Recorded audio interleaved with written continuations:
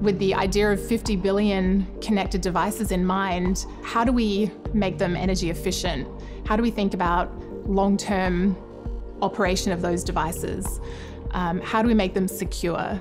How do we make them take in this data, the sensory inputs, connect to other systems and operate as a complete environment, a complete ecosystem? We recently announced our i.MX 9.3 family of applications processors, and it's really the start of an entirely new platform of products, of offerings in our i.MX 9 series portfolio. We have a secure Enclave that provides a robust hardware root of trust.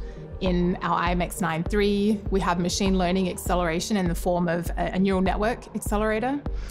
We have our Cortex A55s, and the i.MX 9.3 is really about enabling very fast inferencing for an edge-based system. We think of it as being very applicable to gateways, and it's really the gateway to a whole new portfolio of i.MX 9 products that will be scalable, performance compatible, and give our customers choices for products in their end applications.